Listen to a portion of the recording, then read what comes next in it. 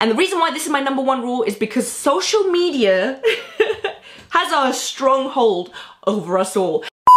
Good morning, good afternoon, and good evening, everyone. Welcome back to my channel. Today's video, we are going to be looking at the 4 tips, and these are like essential tips for you to follow if you want to build a classic handbag collection. Now, this video is going to be especially helpful to anyone who is just starting out, because I feel like, and when I think back to when I first bought my very first handbag, you know, it was a little bit overwhelming because there's so much to choose from, and sometimes particular things might capture your eye, but you're not thinking long term, you're thinking in the moment, which sometimes for a lot of us, when you make a purchase on impulse and for that particular moment you saw something, you're like, oh my gosh, you saw it in someone else and you're like, oh my gosh, I really want it, and these are all things that can influence our purchases and in the long run make us regret them. So these are 4 essential tips you should follow if you would like to build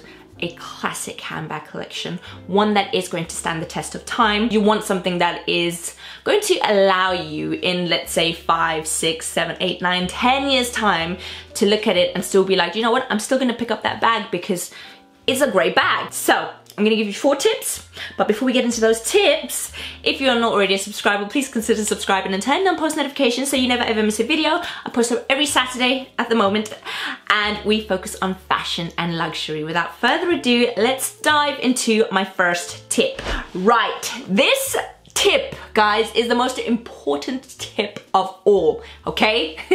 When I mean it's important, I mean it's super duper duper duper important, because I have been there. I've made this mistake myself, and it is when we see something on an influencer and think, oh my gosh, I love it, I want it, and we go and purchase it. Do not ever, ever, ever, ever, ever buy a bag that has been gifted to an influencer. That is my #1 rule. And the reason why this is my #1 rule is because social media has a strong hold over us all. And sometimes when we see people with things, we're like, oh my gosh, yay.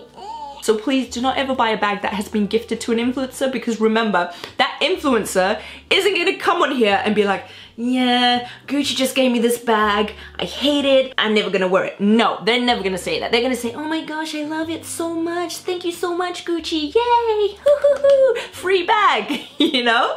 With people like you and I are now seeing this, we're gonna be, oh, that looks so good on them, and we're gonna go spend the full price for that particular bag. So do not ever buy something that an influencer has been gifted, because 9 times out of 10, they make the video unboxing it, talking about how amazing it is, and then they will never ever wear it. It was for free, you know, no skin off their face, right? By coming on here and talking about a bag that they've been given for free. Heavily gifted bags tend to be, in that moment, amazing, and you see them all over, and all the influencers carrying around this particular handbag, and then that's it. That's the end of that. Never to be seen again on any of their pages. And it all they all have the same life expectancy, if you notice. And obviously it's a way of marketing, and that's how nowadays marketing works. So this is a bad tip for anyone trying to market anything. I'm sorry. If you want to send me free handbags, I will sit here and talk about the free handbags like no, actually no, I couldn't do that. My next rule, and now this one is a little bit because we all love color. Well, sometimes some of us love colors. I'm going through a color phase at the moment, but you guys would know if you've been here from day one, I was very anti-color for a very, very long time.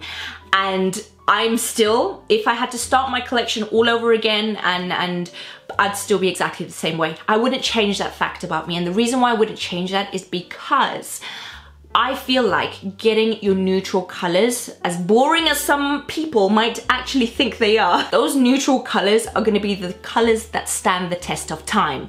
In 10, 20, 30, 40, 50 years from now, your neutral colors will always be in, okay? A neutral color can never go out of fashion, out of style, out of anything. We love neutrals. I do anyway. Whereas colorful bags, for example, my Loewe puzzle bags, you know. Oh, I'm missing my yellow one, I just realized. It's on the stairs. Beautiful, beautiful, beautiful, beautiful bags. Obviously, I'm not saying don't buy color, but if you want to build a base and you don't have disposable income, when I was buying my neutral handbags, I couldn't afford to buy bright colored bags on top of that as well. And that's why you find with my Birkins, with my Kellys, I tend to keep them on the neutral side, because I couldn't afford to spend £6,000 or 7 or 8 or however much the Birkins and Kellys are now on a bag that I would only wear for a certain time period. And neutrals, as far as I'm concerned, they're not hard to style up and play around with. You know, take the black Birkin for example. You can make it colorful, you can add twillies onto it to add that pop of color, you can add the rodeos, you can add charms to it to make it more fun. It doesn't have to be boring, you know, just a plain black bag like so. So I do recommend sticking to neutral colors, so things like beige, black, your browns, those are the type of colors. White as well, white is a good one. Oof, who doesn't love a white bag? Do you remember the days where everyone used to be scared of carrying around a white bag? Now we all love a good white bag. And that's why I said if I had to start my whole handbag collection again, it would be exactly the same way. Yes, I made my mistakes when it comes to my blue Birkin. I would say that is a mistake, but we're learning to live with that. If I was offered a blue Birkin now, would I take it? Probably not, unless it was in the right shade of blue and smaller. I think that's my issue with my Birkin 30, as I've said in the past.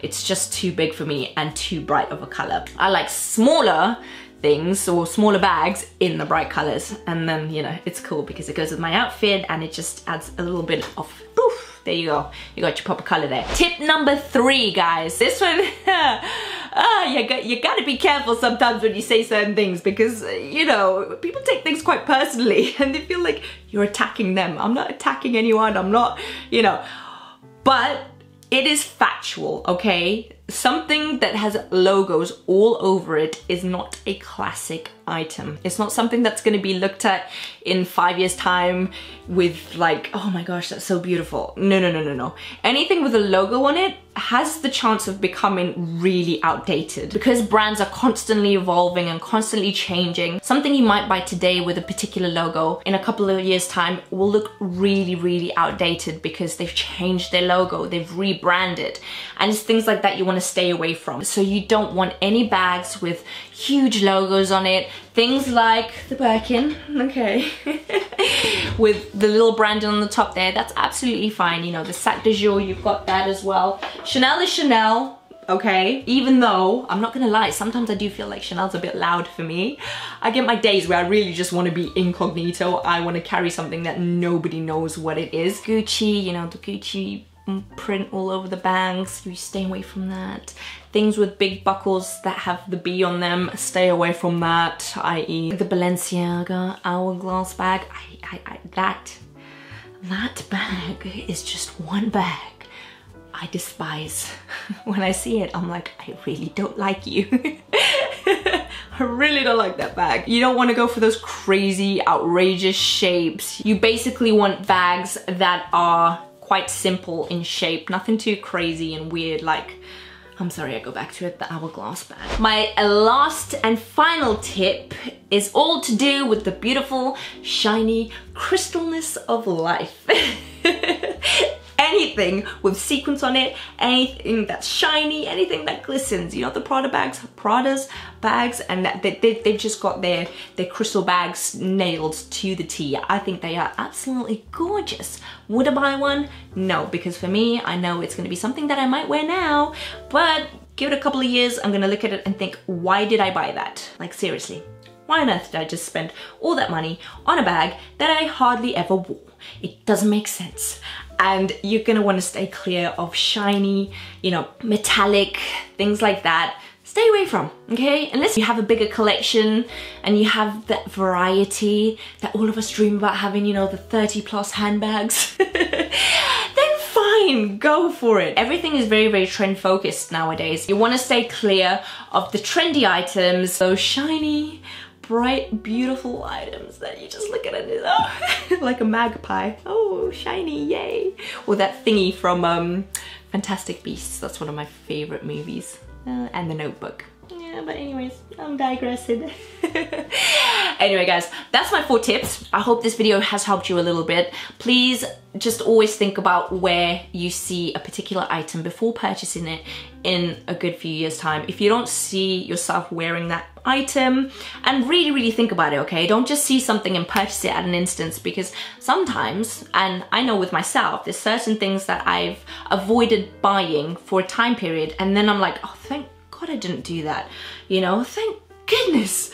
I'm so happy I didn't do that, because right now, if I did do that, then I would probably be regretting it, because I would never ever use it. So I think just take the time to really think about something and give yourself a good few months before making that final purchase and that final decision. Okay, that's the bag. That's going to be the start of my collection, or that's going to be a bag that I add to my collection, you know. Really take the time to think about it, because yeah, sometimes we do make those mistakes, and I've made those mistakes too in the past, you know, when I bought my Chanel Jumbo. Not to say there was anything wrong with the bag per se, but it was just too big, and at that time I didn't think about the size of the bag. If anything, I thought bigger, better. Which isn't always the case. So, avoid mistakes like that. Thank you so much for watching, guys. I hope you have a beautiful rest of the weekend and a beautiful start to the week. I shall catch you in next week's video. Take care. Bye.